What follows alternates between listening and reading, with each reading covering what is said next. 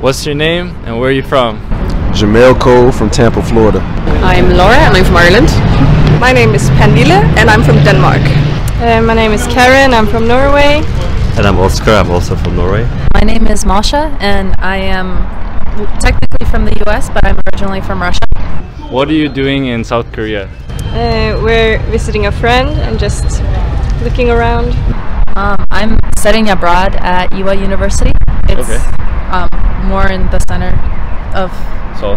Yeah. I'm currently in the military, but I'm practicing being a photographer, freelance photographer. Okay, so I'm from Spain. I work for a Spanish pharmaceutical company here. What would you say like your first impression of Korea is? I think it's a really safe country, a country where people are usually polite to foreigners and where people can generally go around without a problem or any danger, I would say. It's very cultured. The fashion is I love the fashion here. I've traveled to Europe, so it's very different fashion culture from America and Europe. So I really love the fashion here. I think it's a big city, but people act like it's a small city. Like everywhere you go, you can ask people for help, even though you might feel stupid for doing so. Yeah. But no one like thinks you're stupid for asking. They're happy to help. It's not like London or New York. No. Quite literally opposite of Paris. Before I come 2000, so it's very hard and for foreigner. But now it's very good, and law is for foreigner. It's very good. Before is very tired, very hard, but now it's very good.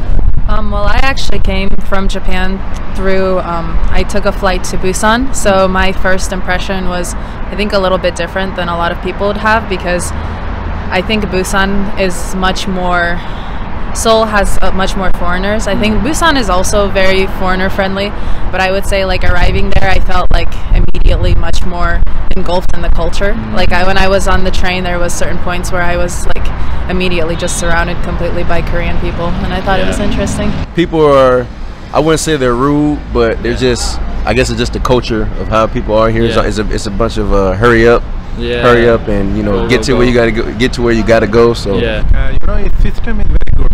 If you go, for example, hospital and go bank, system is good, very good. Very comfortable. I think it's really safe, and you can see that people are leaving their phones at the table. They don't worry about anything. It's quite similar to Norway. Do you speak Korean at all? Just a little bit, enough to like get by and like just like buy something. Not that much. I'm currently studying, so hopefully eventually. I mean, I tried learning it for the first 4 months here, but I'm quite busy at work, so I don't have much time for it. I wish I could learn, but it's kind of hard, I think. No. He speaks a few words now. I just tried to learn how to say hi and goodbye. The basics. The basics. I use Google Translator a lot. We have a bit. We speak a little bit. That's how we all met, actually. We were doing a Korean class. And we met online. Do you feel like as a foreigner that knows like minimal Korean, you can get by?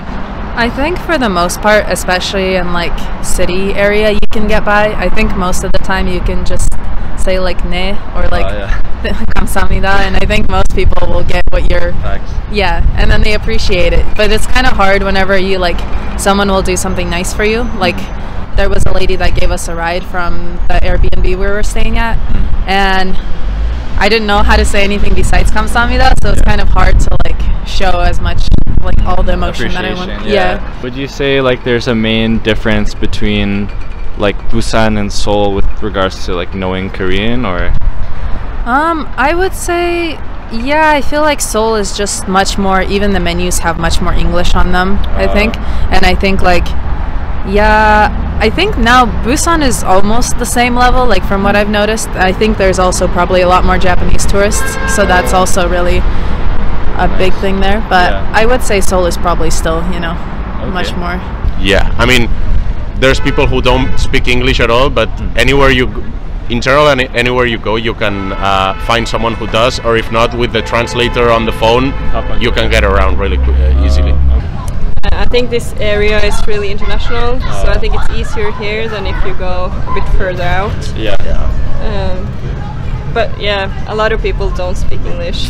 Yeah, but mostly younger people speak English here. Yeah, and So here most of the menus in the restaurants are translated. Yeah, I believe so. Yeah. I believe saying thank you, you know, just a couple words here and there, you'll be okay. They can, if you download a good app.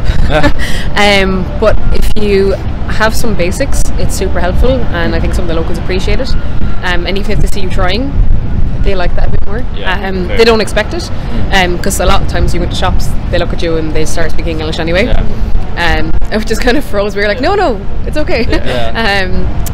But yeah, if you have a bit, I think it's helpful. Have you guys gone to kind of the outskirts of Seoul or like the smaller towns where they don't speak, or? I think we went to Busan, which was a bit different. They spoke a little less English down there. Towards the outskirts of Seoul, especially, you will need to speak Korean. Yeah, you need to speak Korean. And in the small like markets and everything, like if you go to a big department store or convenience store or something, they always know what you say, even though they may not get the full picture of it. They can pick up words. Do you feel like here compared to other places, is it safe? I think it's very safe. CCTV is everywhere, so I don't feel no threat whatsoever being here. So safe. I have no problem walking around here at night time. None. I've walked home to our flat multiple times at 4 a.m. in the morning ish, and there's never been any problems. Not even people, like you see drunk people everywhere, but none of them approach you at all. So really safe. That's the one thing about here. Actually, people tend to like keep to themselves. Not in a bad way, but it's they mind their own business. kind of vibe. So they really try not to disturb other people. So regardless if they're drunk or not drunk, they do that, which is nice as well. Oh yeah, I mean, I would say it's better than Spain safety-wise, for instance. I'd say I feel pretty safe. Even like going out at night or like clubbing and stuff, there's some points where I don't necessarily feel comfortable in a club, but I'd say I still feel safe. Like I don't think anything's gonna happen to me. I just, it's general clubbing culture where, Could you elaborate on like you don't feel necessarily comfortable, or? I think it's also part of being a foreigner. I think when you go to a club in like the US, for instance, I feel like I blend in a lot more, and just in general, I think in the US there's much more like a bigger ratio of people like at the club. Like here I feel like there's kind of much more men than women at the club, in my opinion, but maybe I'm going to the wrong clubs, because I think like especially Hongdae and places like that are much more, they have much more men than women. In the clubs. I mean, of course anything can happen anywhere, but I think it's a country where if you do what you're supposed to do, nothing will ever happen to you. Yes, they're very safe. I feel very safe, because I saw maybe some girls drunk too much. Maybe night time 2 or 3 o'clock, but they safe. Nobody touch. You can't. Very safe. That's good. Okay. And of course CCTV too much here. CCTV and the law is very good. Maybe you can call 112, maybe within 3 minutes they come. What would you say the negatives are of Korea? Sometimes they can be rude, or it can come off as being rude. And I mean, really, I haven't found any negatives other than, I wouldn't say it's a negative. I look for a lot of American food sometimes. And I can't find it, or they don't have any English, or somebody doesn't speak English. But I have to realize I'm in somebody else's country, so I can't expect them to, know English or have stuff that I like in their country. Nice. Would you say, like, as a foreigner, do you feel like you get a lot of looks? Oh, of course, yes. We definitely get looks, but I don't think it's like in a bad manner. It's more like, it's something that's different. It's not the norm. Have people discriminated you at all? Or? I haven't experienced any discrimination. Before is before 10 years to 12 years, racism too much. Even you go now, Seoul is very good. Seoul and big cities and you go even backward areas, so you feel some racism. Is there something about Korean culture that specifically that you really like, or?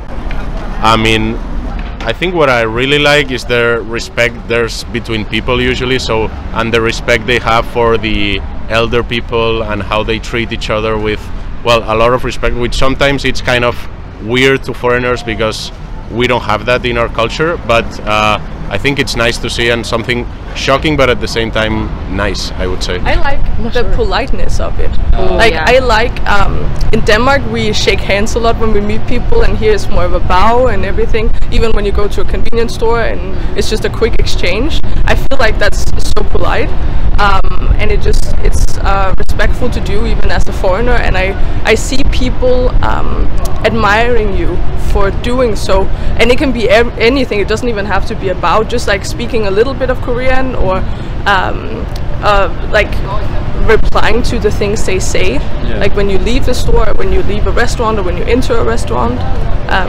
So yeah, I like how I feel like Korean people are very interesting, because sometimes they'll have like a poker face, and you don't know whether they'll do something like super nice or super like, not super mean, but they just like don't care. Sometimes they'll do whatever they want to. And I think I've had some interesting instances where I've given this lady my seat and she gave me mandarins out of nowhere. She like pulled them out of her bag.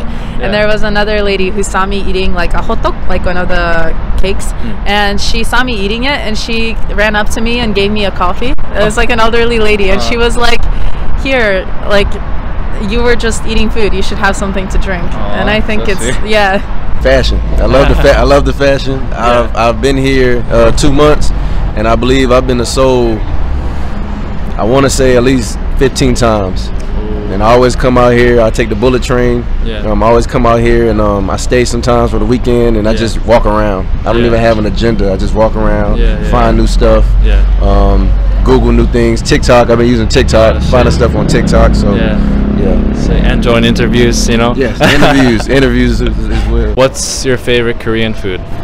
Oh, tteokbokki. I'm obsessed with it. I've had it every day.